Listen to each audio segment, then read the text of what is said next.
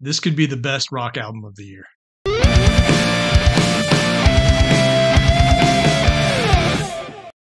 Hey guys, welcome back. Matt with Rock Dads.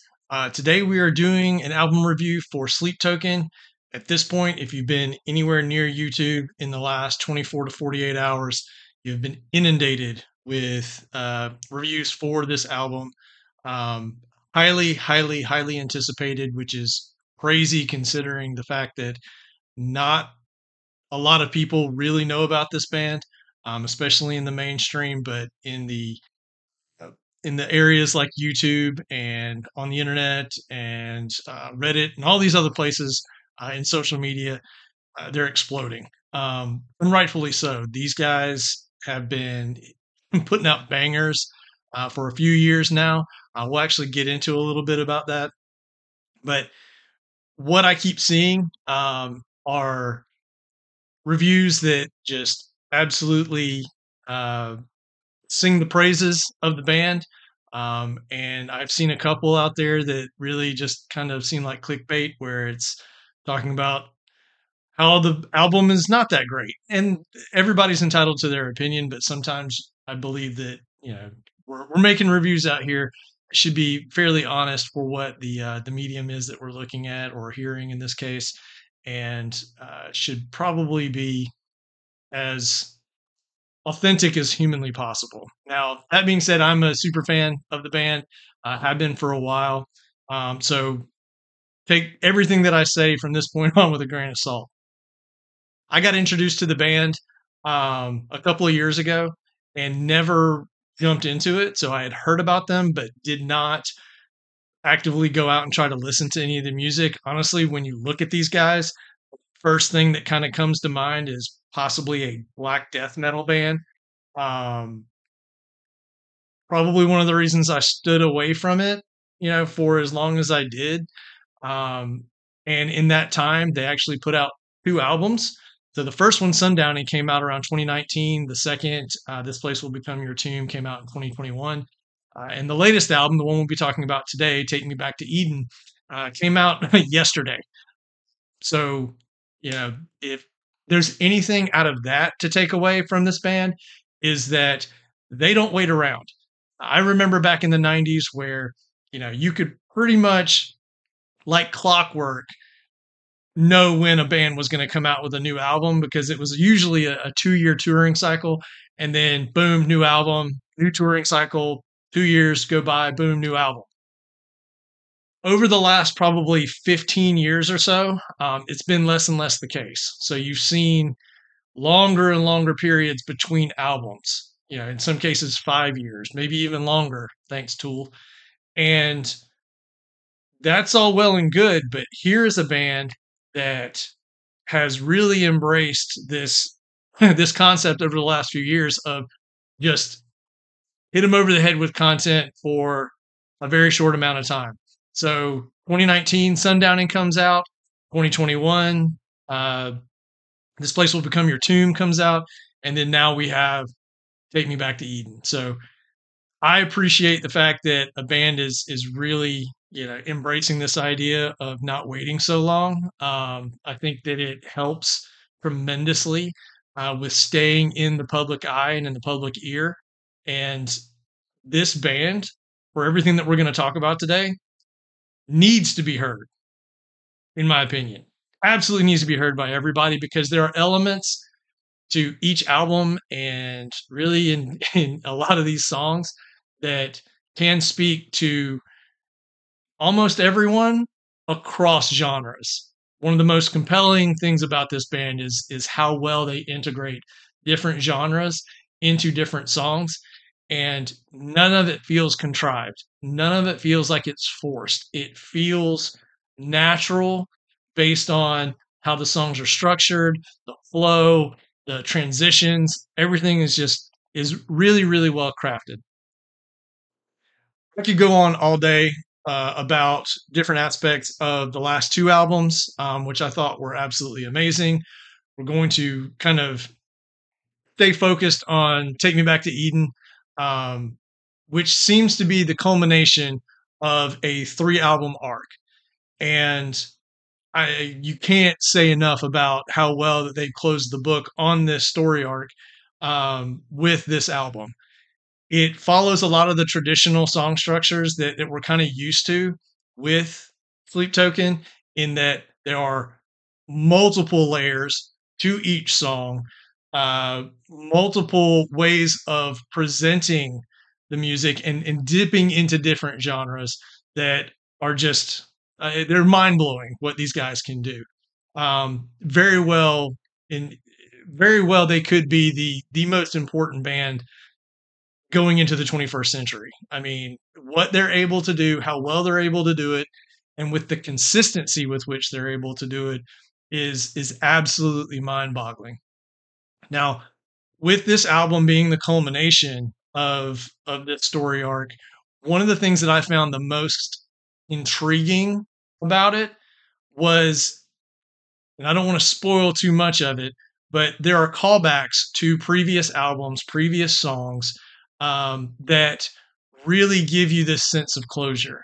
And I found that with this album, the emphasis was a little bit more on Vessel, the lead singer's vocals and the lyrics, than it was so much, the other musicians in the band's participation or what they brought to the table. And the only reason I say that, and don't get me wrong, every musician in this band is absolutely incredible, absolutely incredible. I think that there are probably just as many reaction videos to who is the drummer of the band. There's many reaction videos to his playthroughs as there are to a lot of the studio videos that the band has done over the past couple of years. The guy, Nick Nocturnal, said it really well in his video that he did a couple of days ago about how to do Sleep Token in 30 seconds. Like, god tier drumming. Like, the guy is next level. And if you haven't checked it out, you definitely need to, especially his playthroughs. The one for Hypnosis is just out of sight. Um, but again, I felt like with this album, there was more of a push for the story as opposed to some of the musical elements, because I felt like two was a little more subdued in this album as opposed to previous albums. And don't get me wrong, songs like The Summoning, he just knocks it out of the park.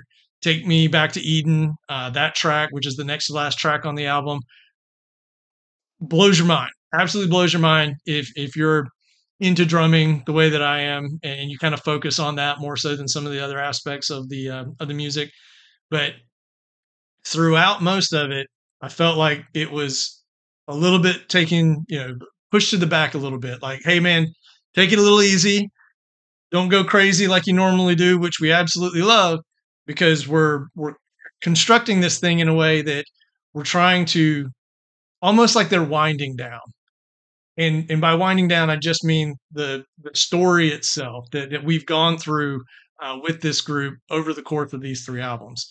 And for it to culminate, to end in the song Euclid the way that it does, and the lyric dropping that it does, again from previous albums, is pure genius, just absolute genius.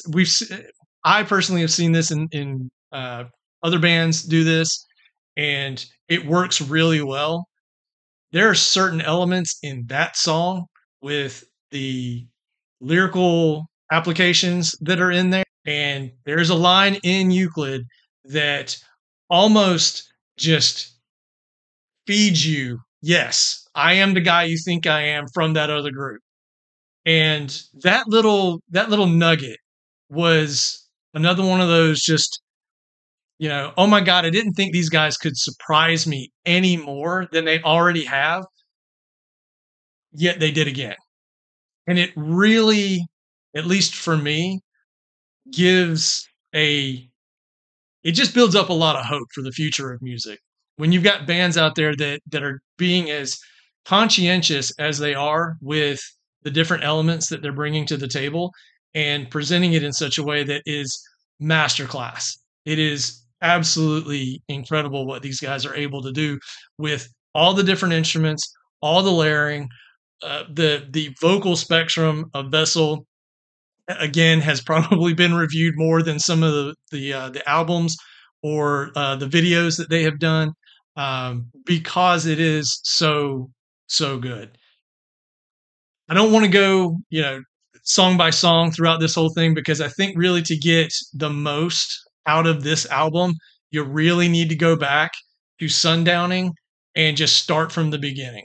Because without that, I don't think that you really capture the the true uh, ambiance, the true the I hate to say the word closure, but that's what it feels like. It's like, wow, this came full circle. It did it in a really intelligent way. Not only did it do that, but it just presented uh, a it presented a narrative that has taken us on a journey for years, and this is the it feels like the right kind of conclusion. And I sincerely hope personally that the next stage of this band doesn't stray too far from what they've done with these 3 albums and how they've constructed the narrative and the way that they have genre bend this entire time. I think it's exactly what the music scene needs right now because there's a lot of wannabes out there and a lot of like, hey, we're gonna smash these two genres together just because that's what's popular right now, and just cram it down people's throats. And because we're on a major label and because we've got the marketing backing, it's just what people are gonna like, and it's gonna hit top 40, and we're gonna make a lot of money. That is not how any of these albums have felt. It doesn't feel forced, doesn't feel contrived, doesn't feel like they're in it for the money.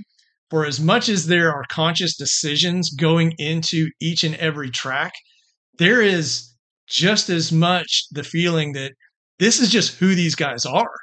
This is just the way that they play and how they're able to incorporate all of their different influences into one place that turns into this musical magic. So I really hope that they're able to create a new narrative and a new book. If you want to call the last 3 albums 3 chapters of a book, that the next book is just as compelling, just as thoughtful, and just as incredible as the last 3 chapters have been. So I will say this: do I have my favorites on this album? I do. There are a couple of tracks that I think, for me, just spoke to kind of my tastes and my personality more than others. And that's another great thing about this band is that they're able to take you not only through the albums on an emotional roller coaster, but within even songs, they're able to do it. And again, if you have the opportunity, you absolutely need to go out and listen to these albums so that you understand a little bit more about what I'm saying, because it's something you have to experience. Um, when I'm saying that we're combining different genres, I'm talking metal and jazz in the same song. I'm talking hard rock and R&B in the same song. And it may be difficult to kind of wrap your mind around that. And trust me, I get it. But once you hear it, it is undeniable. And then you get into, oh my God, not only is this the culmination of these two kind of genres, but they're doing it better than anybody else out there.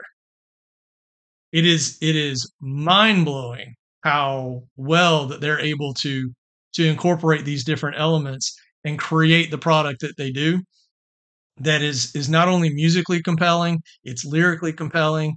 The visuals that they have done over the past few years with the videos have been it's just a masterclass from start to finish. And again, I truly believe that they're probably the most important rock band in the world right now. And I hope that for their sake that they get more visibility. But selfishly, I hope that nobody else finds out about them.